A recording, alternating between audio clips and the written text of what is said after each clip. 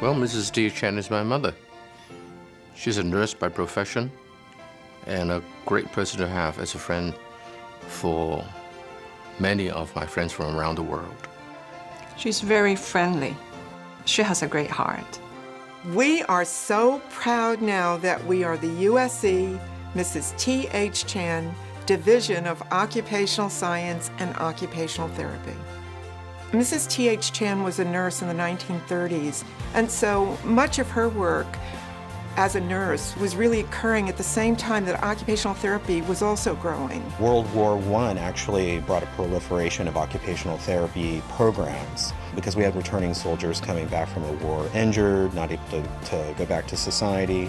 But then over the years, the field has really addressed all kinds of health concerns and has really had a huge influence on human health.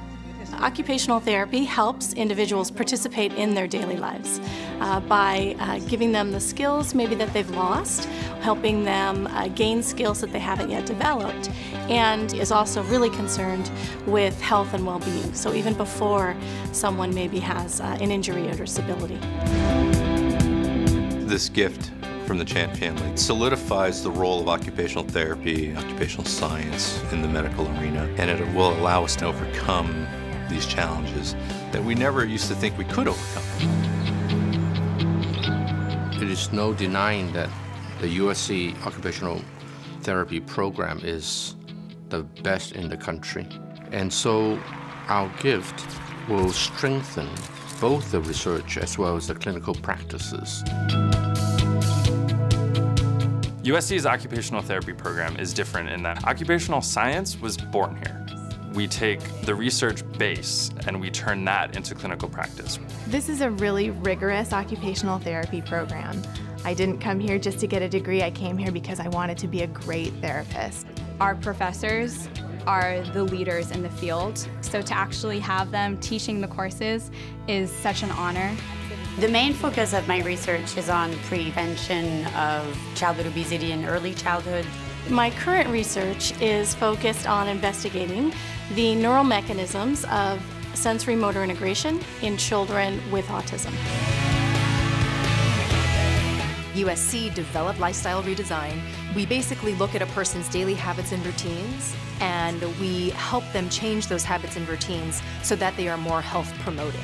Being a part of USC is being a part of an ongoing legacy, and the profession as a whole looks to USC basically to find out, like, what are they going to do next?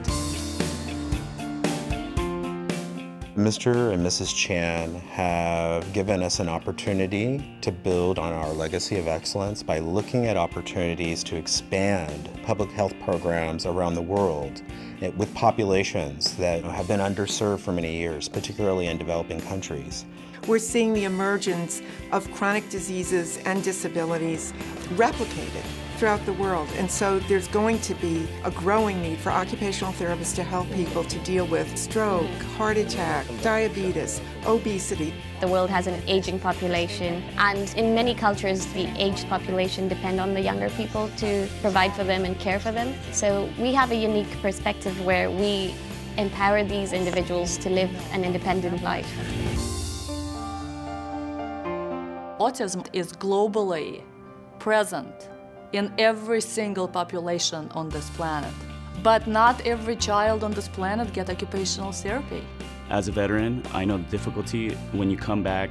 As an occupational therapist, I want to work with veterans, helping them transition from the combat lifestyle to the civilian world.